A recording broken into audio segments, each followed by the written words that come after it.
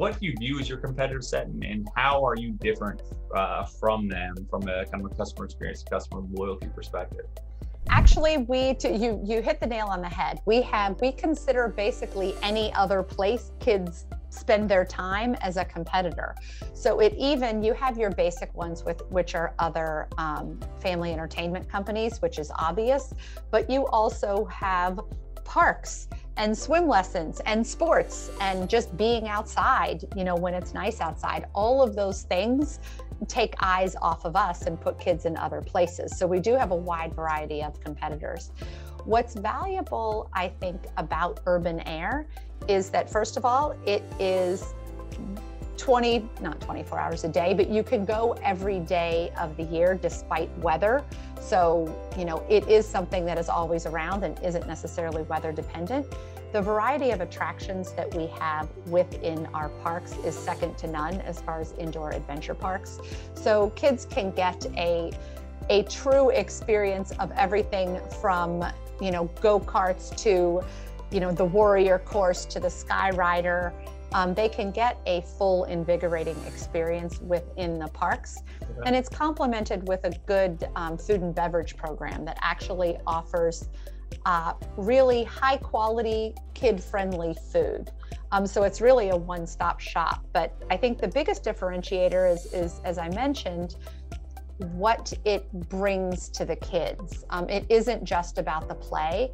It's about them challenging themselves to do new things. It's about them making new friends. It's about them building that confidence.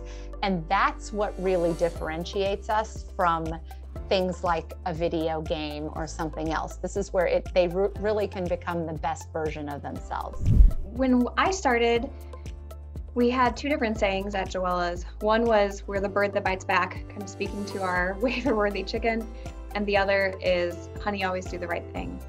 And as I looked at our competitive set, we sell hot chicken and our competitors sell hot chicken. At the end of the day, having hot chicken is just a greens fee and something we have to have. So the bird that bites back to me didn't really set us apart from what others were doing in the category. But the idea of honey, always do the right thing and this Southern hospitality and Southern experience is something that we could own. So that's really what we've leaned into to set us apart from other hot chicken restaurants, as well as other chicken restaurants in the broader set of kind of fast food. I think it's kind of two things. One, we're unscripted.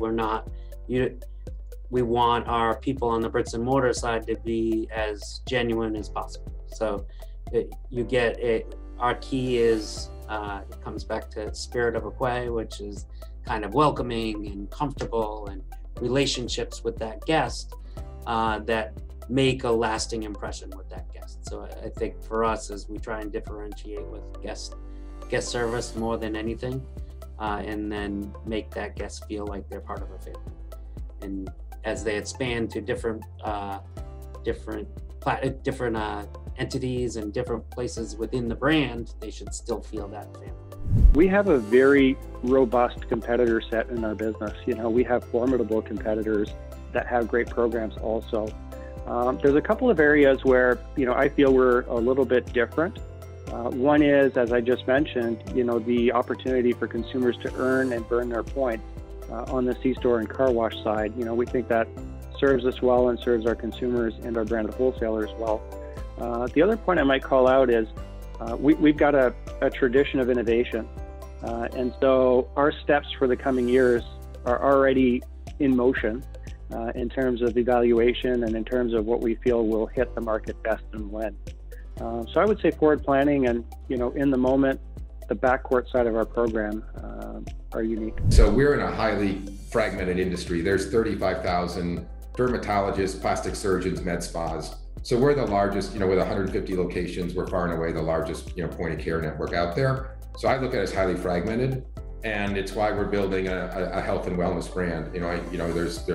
We can all name what they are, but as you look at what's going on with Calm or Talkspace, or we can go Teladoc or various things, we're really creating a brand in this aesthetics and wellness space as a one-stop shop for all things. And then having this digital moat of being great on the digital front and the consumer experience front, really we think is going to be a really big differentiator, from a consumer experience and loyalty perspective.